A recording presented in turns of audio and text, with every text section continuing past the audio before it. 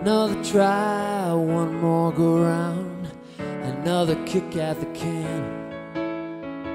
These cliches could live forever, but not so your big chance. A second chance at a first time love, of romance, revival, redemption. A get out of jail card in a game for keeps. Second chance of my first prize. Hi, I'm Mitch Gallagher. Welcome to the Sweetwater Minute. We have Tom Lang from TC-Helicon joining us. Tom, thanks for coming in. We appreciate you being here. My pleasure. And you have brought a really cool processor for us to check out. This is a Perform-VK. Yes, it is. Perform-VK is a product for keyboard players who want to improve their live vocal performance. They want to have the production that you get, from making a CD on your voice in live performance. Okay. Plus, you also want to have our trademark harmonies. Mm-hmm.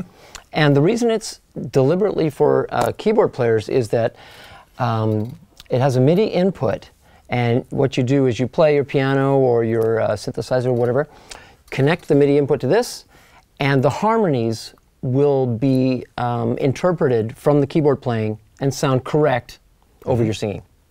That's amazing. So it's interpreting, So you just play normally. We call it natural play, the ability to be able to, for us to discern what the proper chords are for the harmony. Right. And all it does is just, wherever you play on the keyboard, the harmonies stay in relation to your voice. Like if you said, I want something that's a third up, you just play the keyboard. And whether you play up here or down there, the third up stays right there. But it just moves to major or minor when it needs to, according to the chord. Right. So it doesn't matter what octave you're playing in on the keyboard. You don't have to actually voice the harmonies that you get out of this. It will follow what you play and just interpret them there. Correct, except there is a mode that we can do that with, and I'll get to that after we go through the rest of the features of the product. All right. Okay. So from what I'm seeing here, you've got a harmony button there, which I assume brings the harmonies in and out. Yep. There's also reverb and echo effects, it looks like. Right, exactly, because most of the time you're just going to want to have reverb and echo, just for, Another try, one more go round. And the cool thing about it is you can actually change which style of reverb. So it's a nifty way to do it. You can actually set the style and the mix from one action. And the echo the same way, harmony the same way. You have choices that you can make, and then you can store them to each of these 3 presets. I see. Yeah. So what does the talk button that I see there do? It never shuts up. It just keeps... No, it's the talk button. Basically what it does is if you've got Reverb and echo for when you're singing, right? But you don't want to go turn off all the things that are on at the same time. You turn the talk button on, and what that does is it mutes any effects that are on except for tone. Okay. And tone is a basic equalizer that you're applying to your voice? It's an equalizer and a compressor and a de-esser, and it adapts to your voice. So if you've got a very shrill voice, it won't add as much high end. But if you've got a very bass voice, it'll reduce more of the mud on the bottom end. Because here, may I give you a demonstration? Please do. Okay, so da da ba ba ba. Here's me singing ba da ba ba ba ba ba da ba ba ba. And that's with tone on. Then I turn it off, and it sounds like ba da ba ba ba ba ba da. And so typically, a dynamic microphone sounds like a dynamic microphone. It sounds pretty bland putting it in a PA, but when you compress it and you add some beautiful silky top end, remove some of the mud, because everybody sings close to a dynamic. I mean, you're supposed to sing back here, but everybody sings right on there. And with all those features, it sounds wonderful. So, and back to your original question, talk mode gets rid of all this, and you've got just the tone. Right, right. Yeah. So it's really giving you that sort of produced vocal sound. Oh yeah. Is what you're getting out of it. Oh yeah. And the beauty of it is, it's one button. You turn it on, you turn it off, and then you turn it right back on again because you never want to turn it off. Right. It's like, I don't want to go back there. Right. Okay. And then for performance, I see an anti-feedback button. 9 bands of very fast-acting anti-feedback. You want to hear it? No, I don't want to do that to you, man. I've heard that before. Yeah, really. So yeah, it's got very fast-acting anti-feedback, which gives you that sort of confidence that you can, crank it a little bit. And when those little rings, they're like, they're not there the whole time. They don't develop into this huge thing, but they're annoying. Those go away. Right. And if you do have some catastrophic feedbacks, it'll solve you. It'll help you, fix you there. Nice. So yeah, that's a good one. Right. And what does the pitch button do? The pitch button is autochromatic pitch correction. Okay. Meaning that if you're, as long as you're singing along to an instrument that's tuned to A440, it will always be just nudging you gently, sharp or flat, right? So that you sound just that much. But yeah, that's what it's for, just to give you that final little bit of transparent pitch polish, you know, on your performance. Right, right. So what other features are we talking about on this unit? Okay, so many. The set button here. This allows you to do a one-button set for MIDI channel. Just press and hold it, hit that. Okay. It also is really interesting because you notice there's no actual gain knob for the microphone. Usually when you've got a microphone, you've always got to set the gain right. It's a bit of a, you know, this, a little bit too much, a little bit too little. With this, you just press and hold, sing as loudly as you normally do, and the gain is set automatically for you. Nice. So that's kind of cool. It also has a room sense mic here. And that allows you to, when you first power up and you got a set of headphones on, you don't have to rig up all this microphone and stand and all this stuff. You can just use that, and all the effects work so that if you just want to practice without setting up all the rigmarole, does that, obviously headphone output. And another thing for keyboard players, because most keyboards are stereo these days, and you know, if you hook up something like this, all of a sudden you need a mixer, right? Because you got the stereo of those, you got the stereo output of this. Right. You don't need that with this because it has a stereo input right here, so that you can run the stereo outputs. And in fact, that's what we're doing right now. Stereo outputs coming out of the keyboard into here. And now if I had a powered PA, I'm done. I don't have to carry an extra piece of gear to rig up all that stuff. Sure, in our case, we're just going straight into the cameras. Yep. Just stereo. And we're hoping the mix is rocking out there. It probably is, I'm sure. I'm sure it is wonderful. Yes, absolutely. We also you can use a foot switch with it. I've got a switch 3 here so that I've got them set to, you know, harmony, reverb, etc. You could set them to presets if you want to go through the first, second, third presets if you like. Okay. And we also have a 6-button foot switch so that you can set it up to 1, 2, 3, 4, 5, 6 that way. It's also, wait, there's more! There's more. It's a USB audio interface, and it's a multi-channel interface so that when you record via USB to your DAW, you've got separate inputs of the dry vocal plus just the processed harmonies, just your keyboard, you know, the separate feeds that you can mix later, which is really very handy. Yeah, that's great. And you can use it as in a post-production environment. So if you just wanted to sing into your DAW just dry, ba-da-ba-ba-ba-da-ba, you can add the harmonies later on.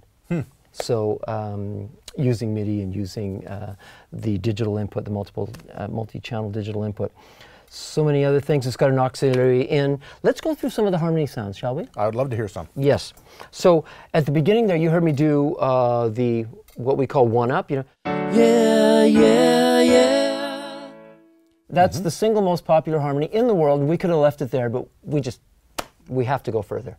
So when you press and hold this, you see a representation of the harmony voices. And what's happening here is, imagine if my unison voice is straight up the middle. So Mitch, if you can see that I've got, there's 2 above me now, or 1 above, 1 below, and 1 way below. So let's pick this one that has 2 voices. In fact, that's one thing we didn't clarify at the beginning. It's 2 voices of harmony. Okay. Until you go into what's called notes mode. And we'll go into that in a sec. So, so let's go to church. Yeah, 1, 2, 2. So this is 1 above, 1 below. Shall we gather at the river, my friends? All of us standing by. Brothers and sisters will soon be together in the sweet by and by.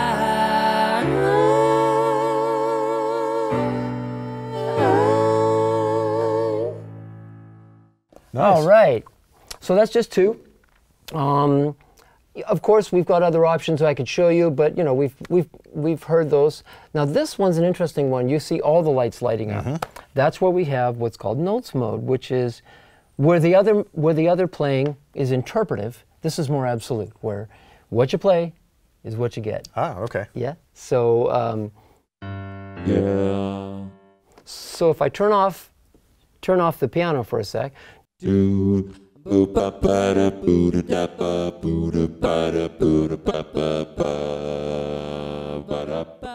you've got 8 voices you can do there. So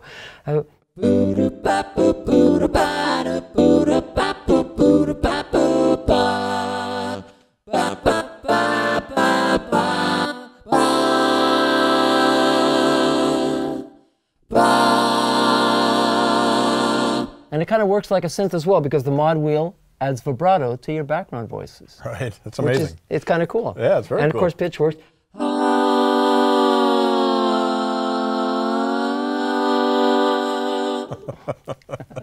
That's great. It's fantastic. And furthermore, there's one more mode here that's got a little multiple colors, but we won't use it now. It's for when you have multiple, up to 8 channels, MIDI channels in your DAW. And you can play each of the harmony voices independently with its own pitch bend and mod. Ah, okay. So it's really cool for, you know, building the exact harmony the way you want it. So it's kind of a multi-timbral mode for the... Yeah, I guess you look at it that way. If you're a keyboard player, synth guy. That's right, exactly. Right. Very cool. So that is Perform-VK. I can't think of anything else we can cover. Oh, and one more thing. There's always one more thing. Sure.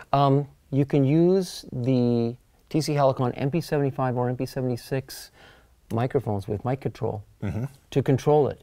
So if you're, for example, you're doing a duo act and somebody's singing and running around the stage, they can actually, you can control the harmonies with your playing, right? But they can turn them on and off when they want them, or they could set this to turn on reverb or echo or something like that. Nice. So it's kind of cool. Yeah, that's great. That's great. So Tom, this looks like an ideal processor. If you're a solo piano player, if you're using it within a band, if you're in a duo like you were talking about, in the studio, I mean, you guys really have thought of everything as far as vocal processing and integrating it with the keyboard. Yep, in a tiny package. And a lot of fun.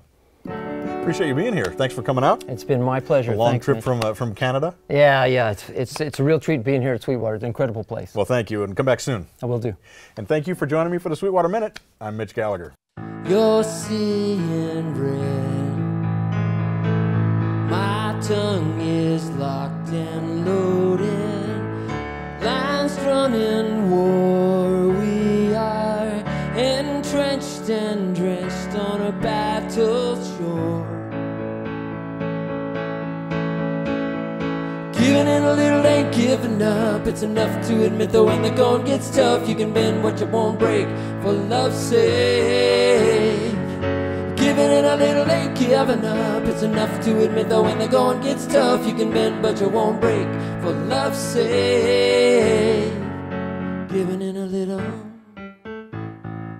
ain't giving up. Giving in a little